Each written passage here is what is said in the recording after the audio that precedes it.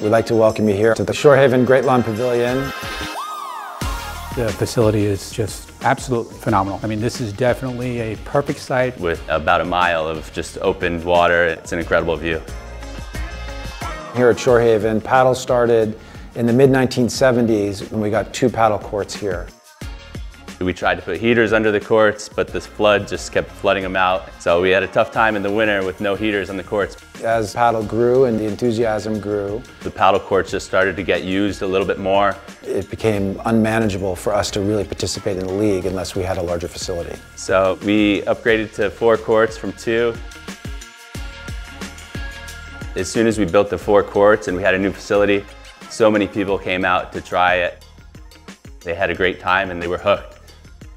Having the facility has really grown the program. It's led to a big increase in membership and participation.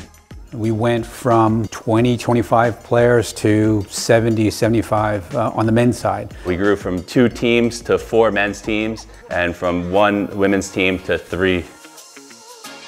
I think one of the greatest features of the pavilion is the stadium seating, which we were able to do because we built the pavilion up on stilts in order to avoid the flood zone. We have an elevated view from the pavilion, and then we have benches in front of us. So it's an unbelievably great venue to come and sit and watch paddle. In fact, this will be the 3rd year running.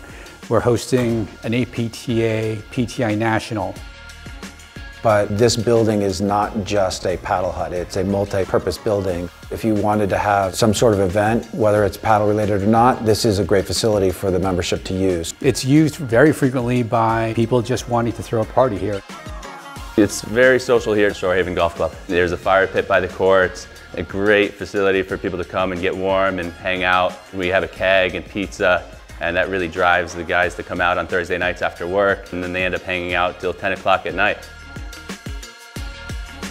We were fortunate to be able to get the kind of facility that we have here. Anytime somebody new comes to play, they always comment how great the facility is and how they just loved coming here to play and can't wait to come back.